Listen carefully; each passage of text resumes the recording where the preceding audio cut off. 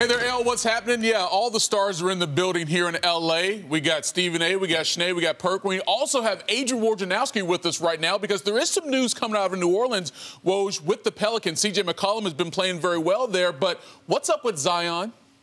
Well, really some good news for the first time in a while with Zion Williamson and the Pelicans. Pelicans are saying now that there's been improved bone healing on that fractured right foot that Zion Williamson had surgery on in the offseason and has had a couple setbacks on through this year. He left New Orleans. He has been in Portland rehabbing that foot, and now he'll start to take on some more basketball activities, some weight-bearing exercises on that foot. Now, there's 5 weeks left in this Pelicans season. They've moved from a 3-16 start all the way to the 10th spot, which would put him in the play-in.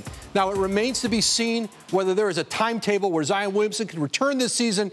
But listen, this is a team that wants to get into playoffs. They want to get into the playoffs in New Orleans, but they are looking at the long term with Zion Williamson. And so I think it remains to be seen whether we see him on the floor this season.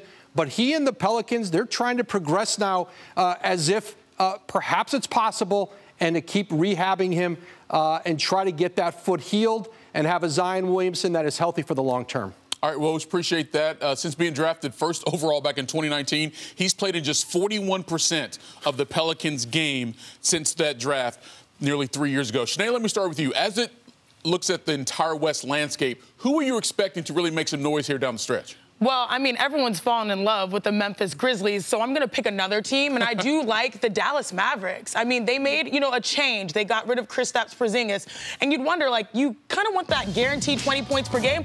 Well, actually, everyone sort of stepped up in this small ball type of, everybody shoots threes Mavericks roster. Over the last 12 or so games, the Mavs were number 2 in made threes. Luka has been killing that step back, and y'all see him dunk?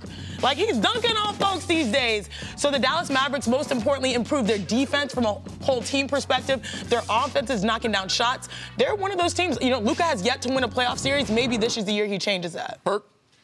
I'm staying on the dark side. And shame on anybody else that's not coming over with the Memphis Grizzlies. Look, when you look at this team, they check all the boxes from top to bottom. Yes, they have a superstar in Ja Morant, and they've been doing this without Dillon Brooks. You look at big Steven Adams and Jaren Jackson Jr. Anchoring their defense down low, and we don't give enough credit to their bench, okay? Their bench. Tyrus Jones, one of the best backup point guards, if not the best backup PG in the NBA. Melton and Clark coming off the bench, and remind you guys about most improved candidate player in Desmond Baines. And they're well coached, and they got a taste of the waters last year in the way that they playing right now. Better watch the hell out.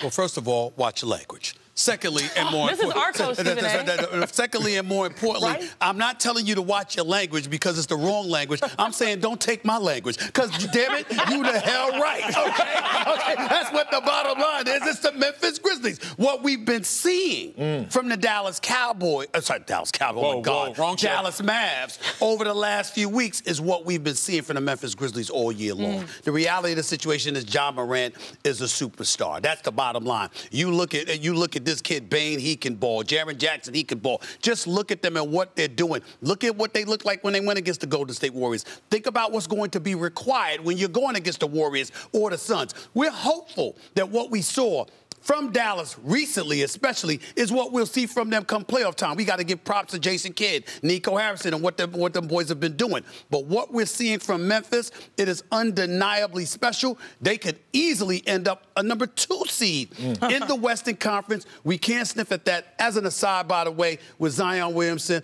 this is the bottom line.